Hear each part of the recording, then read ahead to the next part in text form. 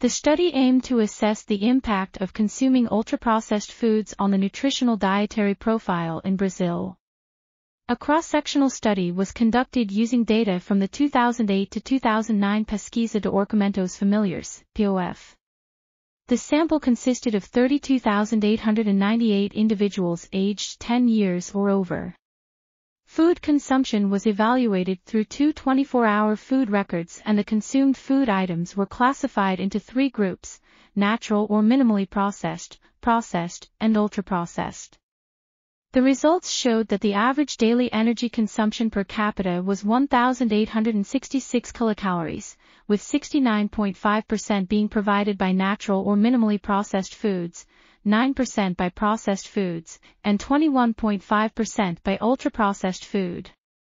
The nutritional profile of the fraction of ultra-processed food consumption showed higher energy density, higher overall fat content, higher saturated and trans fat, higher levels of free sugar, and less fiber, protein, sodium, and potassium, when compared to the fraction of consumption related to natural or minimally processed foods. The study highlights that greater inclusion of ultra-processed foods in the diet resulted in a general deterioration in the dietary nutritional profile. The indicators of the nutritional dietary profile of Brazilians who consumed less ultra-processed foods, with the exception of sodium, are closer to international recommendations for a healthy diet. The results support the recommendation of avoiding the consumption of these kinds of foods.